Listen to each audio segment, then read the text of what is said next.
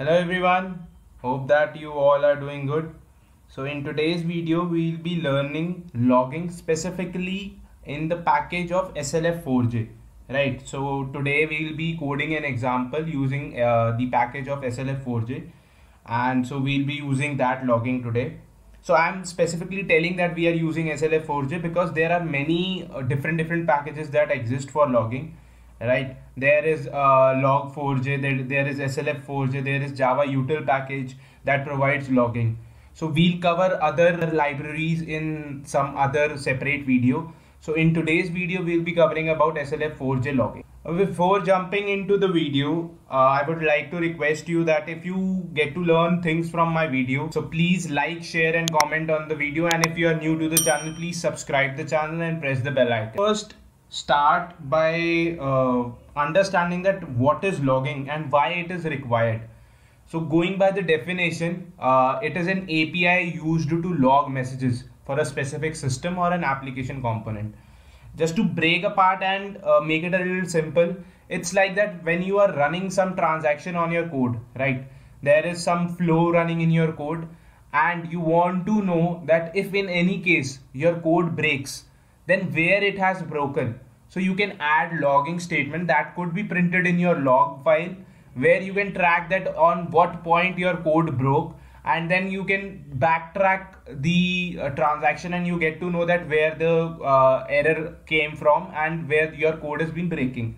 So in simple to understand language, it is then the logger would tell you the exact point where the error has come.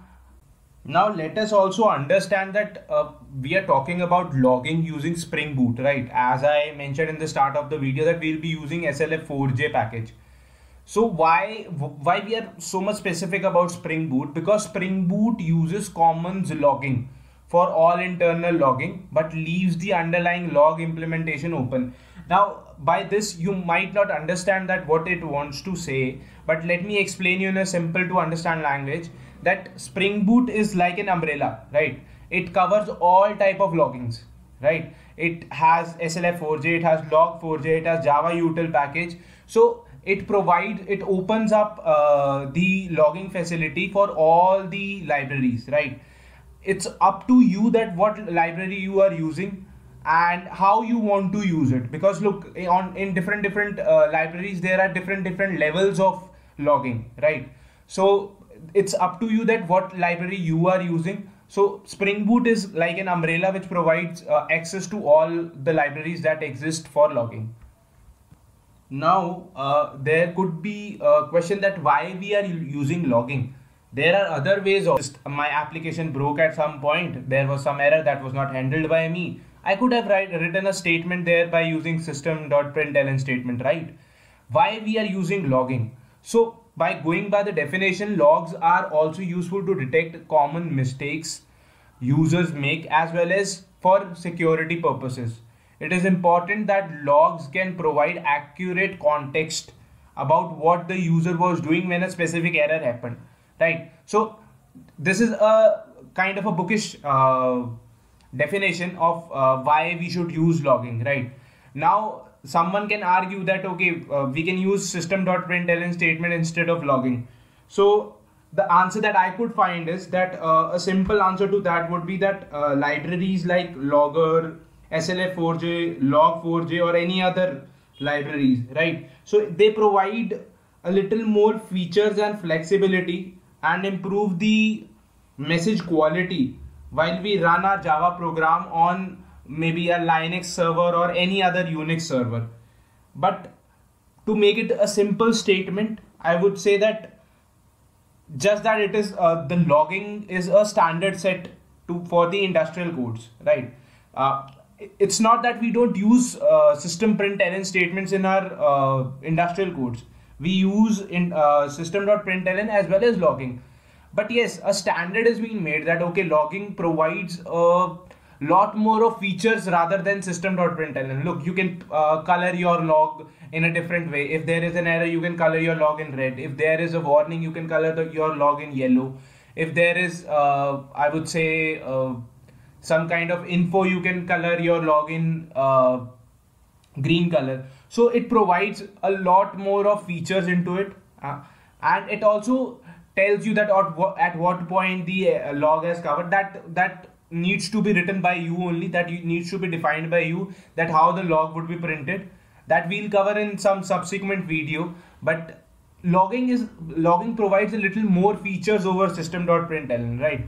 But it's not that we don't use system.println in industrial code. We use both logging as well as system.println. So now a lot more of theory is being discussed on this topic. So now let's go to the code, and as this would be a very basic example, so let's go on the code and let's see that what code we have written for this. So it's a simple Spring application, right? Now in this application, you just need a single dependency, right? For your Java util package, for your log4j, for your SLF4j, all those things would be covered if you import this particular dependency, that is Spring Boot Starter Web, right? This covers everything, right? Your log4j, SLF4j, Java util package, everything it covers. Now it depends on you that what library you want to use in your code, right? So I am covering right now SLF4j. So this is my pom.xml. It doesn't contain anything, just that this particular dependency which we require, right? So now let's go to our main application. So this is my main application. So it just contains my main code, right? So now let's go to the controller part, and you can see that what I've written here is I've simply annotated my controller by REST controller, and I have made a logger object. So where I have imported that logger from, so that logger object is of SLF4j, right? And then we are using logger factory, right? So I'm saying that, okay, you have a factory, get me a particular logger for this particular class, right? So I'm telling my code that, okay, logger is the name of the object that I want to be assigned a log from your logger factory that could be defined on this particular class, that is logger controller.class, right? So now we'll be using this object to display the different levels of logs that we want to display, right? So I made a simple method of displaying a string, and we have returned that loggers printed above, and these loggers would be printed in my console of this IDE, right? So right now you can see that a very simple code has been written. We have just made an endpoint that annotates with request wrapping, and the endpoint is /log.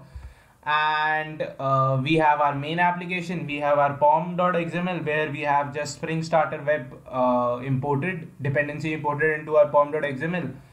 So this is it, that this is just a simple example that, okay, this will actually give you an idea that how your loggers work, right? Basically SLF4j loggers. So now let me go in the main application and let me run this code first. So our application has started, right? You can see that our application has started, right? Our application is up. So now I'll go on the Postman, I'll hit that endpoint, right? So our endpoint is localhost 8080 and /log. I haven't changed the port for the code, so we'll use the default one, so /8080, right? So I have to send a GET request, right? So I'll send the GET request, and let's wait. Okay, so loggers printed above. So loggers printed above is coming from this particular endpoint that I showed you. I'm getting that loggers printed above is coming from here, and let's go in the console.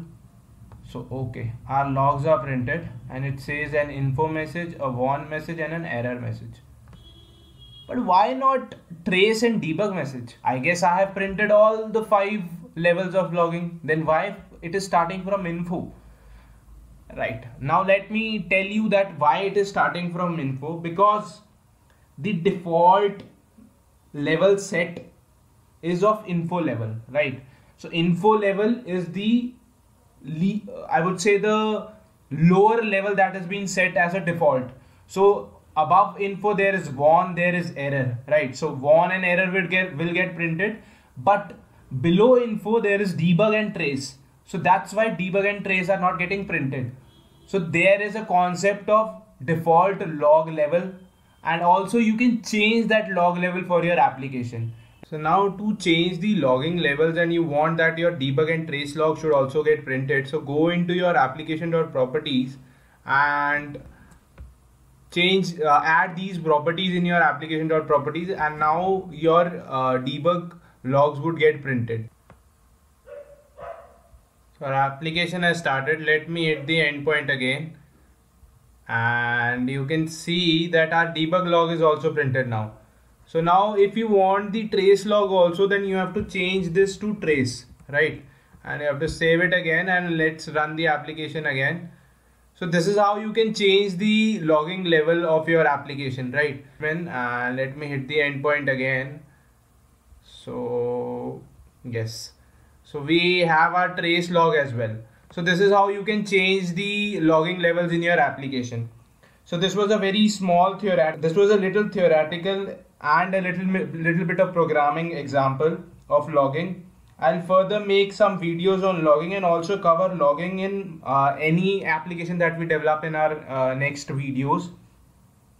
So this was it from this video. Hope that you people like, share and comment on the video, and if you are new to the channel, please subscribe and press the bell icon. I'll see you in the next video. Till then, happy learning.